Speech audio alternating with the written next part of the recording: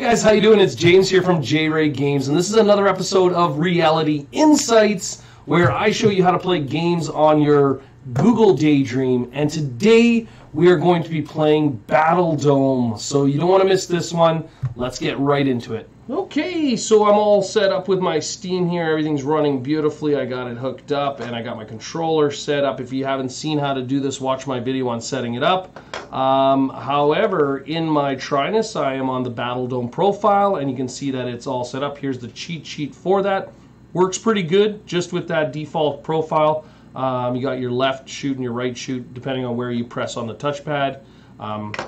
The other keys are listed here as well. I'm going to just jump right into it and show you how the game plays with the headset. Okay, here I am in Battle Dome, and I'm in the lobby here getting ready to play, and you can see that there's all these different game modes: Team Deathmatch, Destroy the Core, King of the Hill, all these good sort of standard modes. I'm going to go into Team Deathmatch, and I'm going to just jump over to the board here. You can see I'm doing this all with the single controller.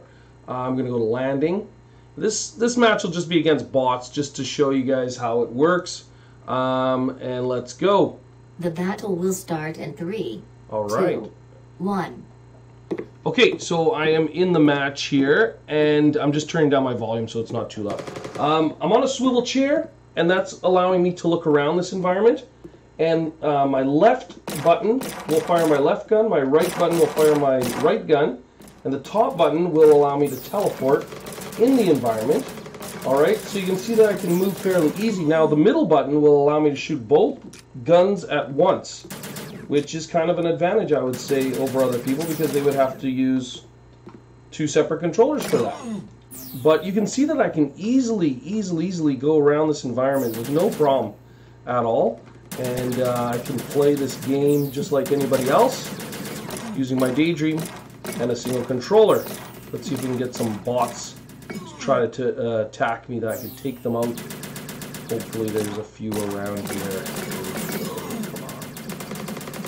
I'm playing against bots here, and players are much more difficult because they act like players. They have... I got destroyed there. Rage quit. I'm out. No, here we go. And so, like I said, the whole point of this video is just to show you guys that it can be done. Now, if I had a second controller, I could control my second gun independently from the first. You know, I could be controlling the guns individually. But this double sort of mirroring of the controller works really well.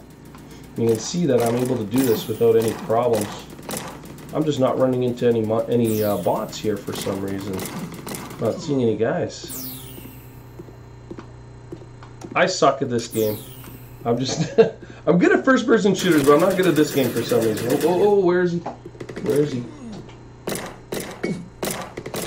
I don't even see him. I don't know where he was shooting from. May have been dead. Might be dead already. Anyways, you can see this works great. I have no issues. Oh, there's a guy. Let's see if I can get a kill. Oh, I suck. I just wanted to give you guys a little sample of how Battle Dome looks with the Daydream, and you can see that it's very playable without any real problems. Lots of fun. The game's awesome. If you enjoyed this, you want to see more of this, subscribe to my channel. Make sure you like, and if you got any questions, comment below. You know that I'm going to respond to you. And if you want to support this channel, check the Patreon link up above. Thanks for watching. Till next time, I'll see you in VR.